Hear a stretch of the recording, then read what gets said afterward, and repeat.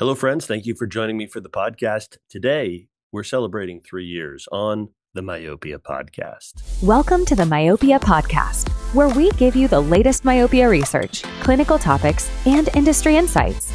Make sure to subscribe to stay up to date on all awesome myopia content. And now to our host, a massive myopia manager himself, Dr. David Kading.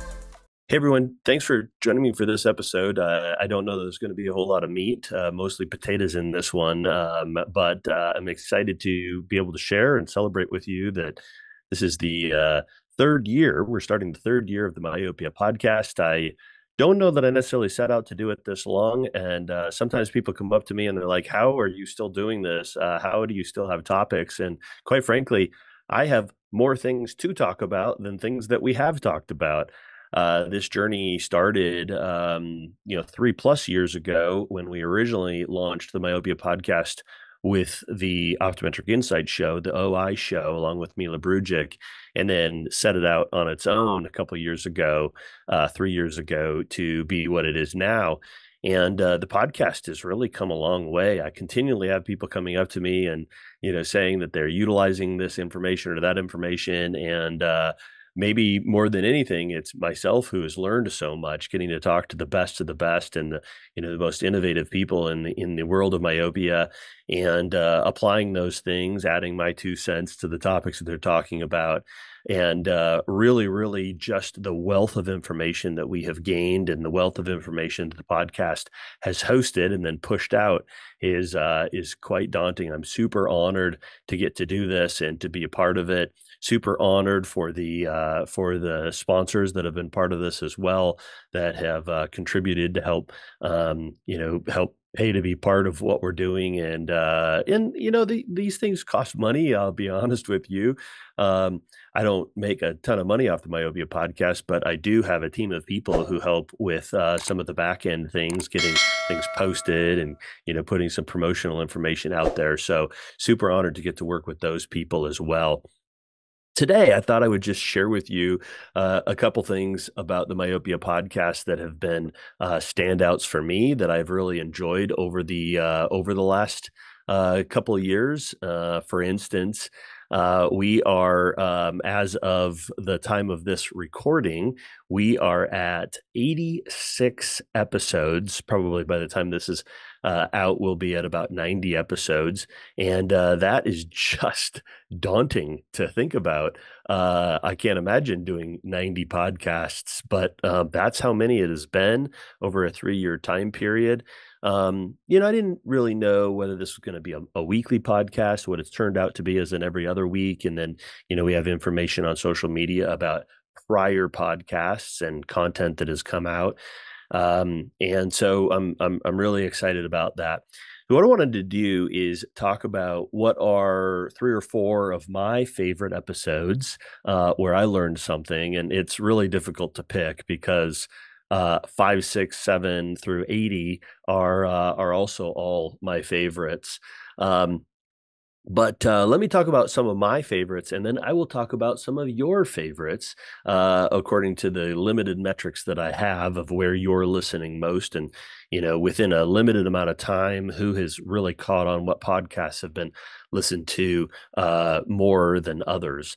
So let's dig into that. And so first of all, where I am most excited about with regards to podcast is some of the things from the very beginning. Episode number 2 was with my mentor, who really introduced myopia management into me, with Patrick Caroline. And Patrick reviewed the history of myopia management, the advancements over the years, the expertise. He talked about kind of the storytelling that myopia management has been over the years, as we've tried to come up with theories of why myopia management has been effective and why it has worked. And I just love how Patrick knows the legacy and the history of so many things. And, I'm along the lines of if you don't know what history is, you're destined to repeat it. And so I'm hopefully will repeat the good things of history and be able to push the bad things away. Number two is also a really early episode, and that was with Maria Liu, how they do myopia management in China. And we tend to look as an industry at China as being this place where they do so much myopia management. And the reality is that the number of patients that are treated in China is way higher than the United States, North America, and certainly around other parts of the world. Although other parts of the world are doing really, really well. We also had Adele Jeffries um, from New Zealand who spoke to us about myopia management in New Zealand. And I just recently came back from there and they're crushing it.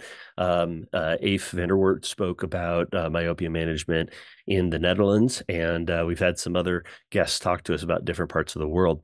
But Maria talked about myopia management in China, where really it got off the ground far faster than it has in the United States. And the percentage of myopia management is about the same as the United States. It's not catching on way better or way higher. It's just as a percentage of the myopes, there's a larger number of individuals. And so that was really, really, interesting. The public health concerns, the initiatives that are happening from a governmental perspective, and so forth. And I think if you go and check out Maria's episode, you will love it. Everybody loves Randy Kojima, and without a doubt, he is always somebody who, when he shows up, he's going to draw a crowd. And Randy is certainly no stranger to that. His podcast crushed it. Every time I ask Randy to be on the podcast or to do something with me, he's always so willing, but he's so humble. And, I get from the perspective of, if you're going to do teaching and you're going to teach, in front of people, we're used to utilizing PowerPoints and not just using our words, but using slides and images. And as a genius in the world of topography, Randy certainly is able to do that. But even in this podcast, of using topography to predict myopia management success, he really, really crushed it in describing and showed us how, with some of the studies that have been out, we've been able to alter our effective dose of myopia management in a really, really meaningful way. And then we had episode number 73, Anita Gullamurty. She really spoke about combination treatment, which is near and dear to my heart. I'm along the lines of the next 2 years are the most important years of any myopic child's life for the progression of their myopia. So we really, really need to be going all in. And she talked about combination treatment. And we had an interesting dialogue, interesting conversation, some back and forth about when we should or when we shouldn't do combination treatment.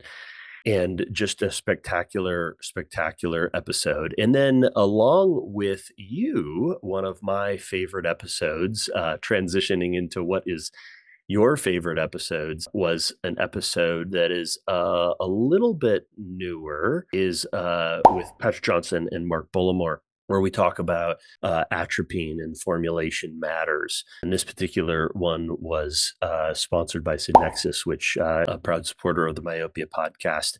And formulation matters. We're learning so much about atropine right now, and just really bullying down some of those studies for us in talking about how, when you formulate, you may not be getting what you think you're getting. And across the board with many different pharmacies, they're not all the same. Why is that? What is atropine, and why does it not work for some people, but it works for other people? That was a really amazing episode. And also some of your top episodes. In fact, the number one episode of the Myopia podcast is episode number 70 with Debbie Jones.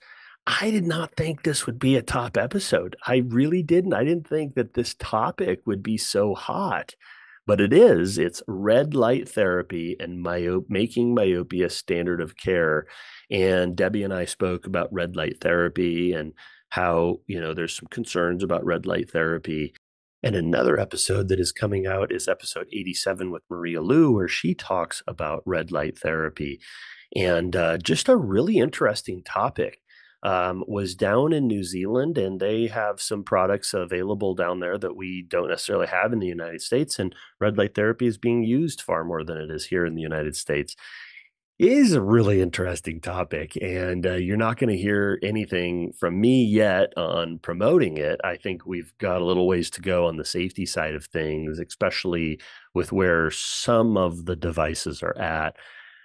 But it is a hot topic. And then the second episode that has been most listened to, according to my data, and I bring this up according to my data because I don't have reports from all of the places that things are listened to. So there could be some sway, but so just utilizing my minimal information and I wouldn't be surprised with this one, is Nick Despeditas. And if you don't know Dr. D, he is just incredible. He's talked about determining fees and then talking with your patients. And something most people struggle with is determining your fees and then talking with patients and converting people.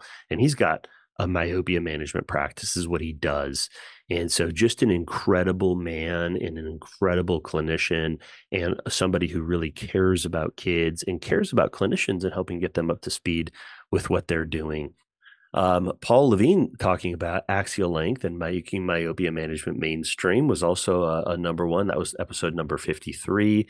And then really interesting, Tom Aller, the invention and introduction of soft lens multifocals, a great topic as well that really spoke to how we've come with soft lenses, soft multifocals.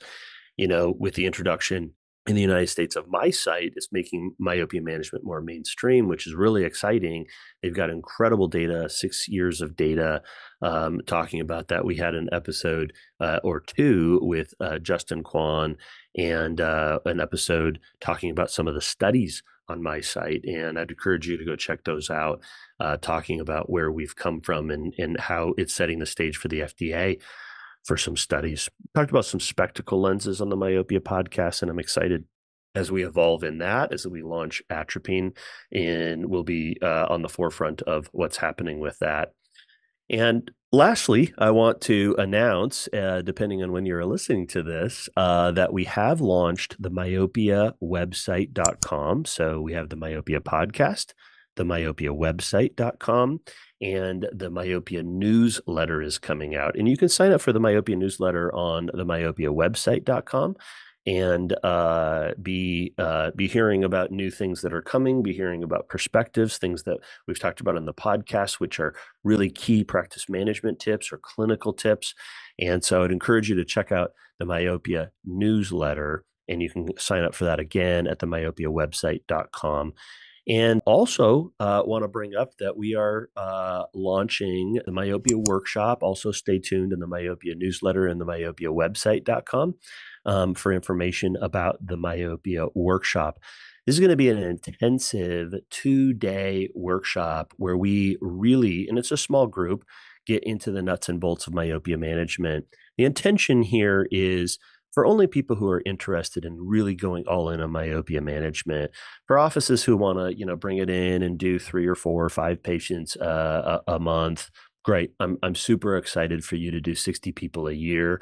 But really, I'm looking to target people who are wanting to do 1, 2, 3, 400 myopia management cases a year or more, and then hopefully increasing by 25 to 50% every single year thereafter. We're going to be talking about marketing. So how do you draw those patients in? How do you convert your patients into myopia management? And how do you make it so no child is left behind? And that is the Myopia workshop, which the first one likely is going to be launched in December of 2024. So whenever you're listening to this, but be on the lookout. There will be other myopia workshops, and you can stay tuned to what's happening with that on the myopia website.com. And that's spelled out the myopia website.com, and stay tuned with the Myopia newsletter, which I'd encourage you to sign up for, and some great tips and tricks into that. If you've got any information that you would suggest that I look into and consider for the Myopia podcast or any of the other myopia things, please reach out to me. This is obviously a passion of love that I have for myopia, and helping you hopefully be a better clinician. Again, I started this with the intention of learning, and it's been so valuable to me. But if there's any insights that I've learned along the way that I've learned with you, please let me know how those are and how those are going. And thank you for subscribing to the Myopia podcast. And we're only beginning here with our 3-year anniversary. Thanks again for joining me. Thank you for tuning in to the Myopia podcast. If you enjoy our content, please leave a 5-star review and don't forget to subscribe for more great episodes.